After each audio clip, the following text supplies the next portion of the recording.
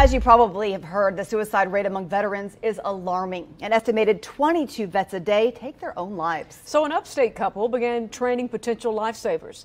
They're golden retrievers ready to serve those who have served our nation. News 13's John Lee has a story in tonight's Carolina Moment. Most visitors view Falls Park in downtown Greenville as a tranquil escape. But dogs see the park a little differently. From birds flying by to the strangers milling around, there's a lot of eye candy in one place. Joanne Creed says that makes this the perfect setting to train service dogs. So I kind of wanted to work on like distractions more today, especially because there's ducks and there's stuff going on. To test them, she makes a racket. Perfect. Good boy. They don't want him to step back or, recoil. She also laid down a minefield of tempting treats. It's kind of like just like a little obstacle course. But the dogs are trained to focus. Yes. Leave it. It's part of a 5-day boot camp for service dogs. 8 years ago, Joanne co-founded Battle Buddies with her husband, a Marine veteran. He's getting it. We were starting to discover just how bad PTSD was a problem, that 22 veterans a day commit suicide. And my husband and I talked about it, and we're like, we got to do something about this. For some of the veterans, they're just really getting to know their dog this week. Stay. Battle Buddies trains and provides service dogs for vets with PTSD and other issues at no cost. Stay. Katie, stay. Air Force vet Luke Baunock is with Golden Retriever Katie May. Stay. What a difference she's made. Perfect. Luke sustained life-changing injuries while serving our country, so he welcomed a wing dog to provide assistance. So she can help me with some of my physical disabilities from a TBI, a traumatic brain injury, and spinal cord injuries for mobility. Veteran Jeff Granger served in the 101st Airborne Division. For 30 years, he's lived with severe pain from injuries sustained in uniform. Service dog Riggs gives him much-needed support. I feel like it's going to help me tremendously. Like, I have mobility issues, and already I can tell he's able to stand and kind of give me balance. With a battle buddy by their side, the vets feel much more secure about getting out and about.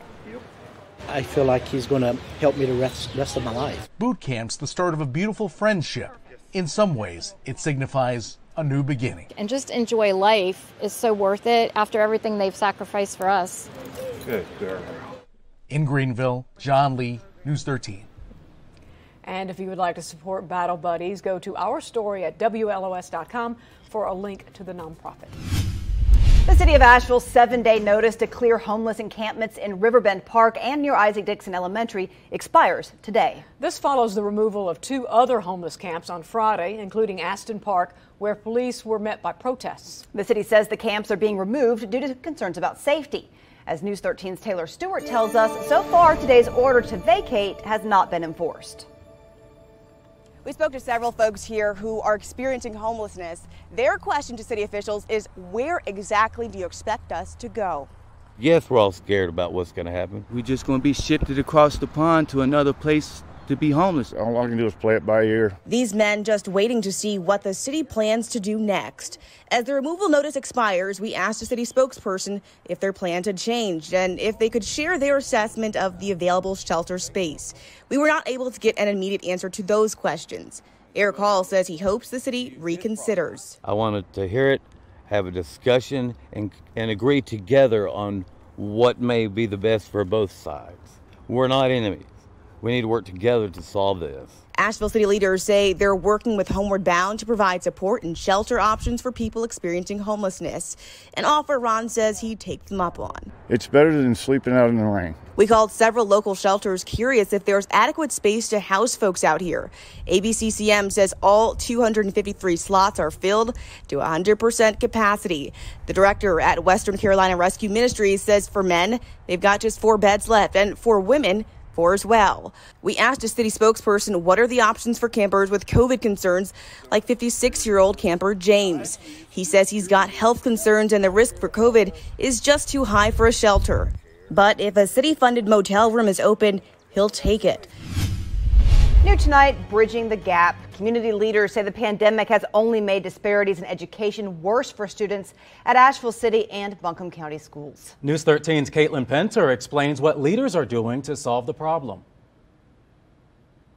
Leaders in Buncombe County say education is not equal for all students and it's getting worse. Right now, there's an incredible urgency and I think a shared urgency around this challenge of lack of equity in our education system. This week, Buncombe County commissioners will consider joining the Asheville-Buncombe United for Youth Network Partnership Agreement, an attempt to get community organizations, schools, and the county and city governments on the same page to tackle these issues. We want to do a better job helping our students be prepared. Data from Buncombe County shows the racial achievement gaps at Asheville City and Buncombe County schools. In 2018, 20% of black students at Asheville City schools met grade level proficiency compared to more than 80% of white students. That same year for Buncombe County schools, less than 40% of black students met grade level proficiency compared to almost 70% of white students. Leaders say those gaps will likely widen due to the impacts of the pandemic. Families already struggling before, now struggling even more. From food security to neighborhood safety,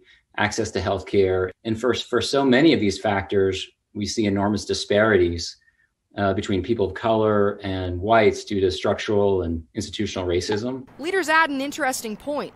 The graduation rate has improved in the county, but leaders say students are coming out unprepared. You can have a number that indicates how many students are graduating, but if you're not looking at other indicators like their readiness for a career, their readiness for college, or something that we talk about as the readiness to be active and productive members of their community. Both school districts have already signed on to the partnership. If the county joins, leaders from the county and United Way of Asheville-Buncombe County will work with other organizations going out into the community and sharing data and ideas. With the goal by 2035, all students who graduate will be career ready. Commissioners vote on this on Tuesday night. Caitlin Penter, News 13.